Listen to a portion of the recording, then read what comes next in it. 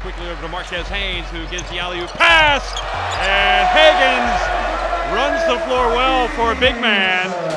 Yet to get that engine revving. Maybe this is it. He drives in, puts it up, and uses the glass. 2 on the shot clock. Back to Watson for 3. Good!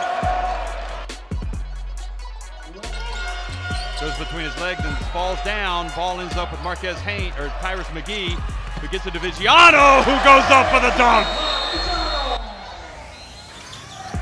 Marquez finds Edgem, and Edgem dunks it after getting the pass actually from Higgins. And now quickly to Parrish, who races ahead, and look at that! Umana Reyer Venezia have gone in front.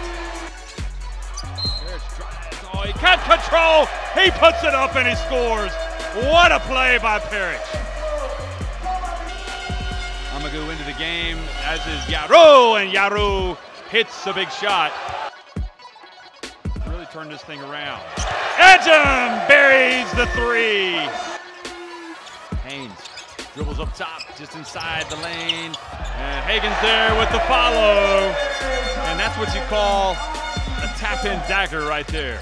Umana Reyer Venezia have won the game of the week, 74-62 over Le Mans.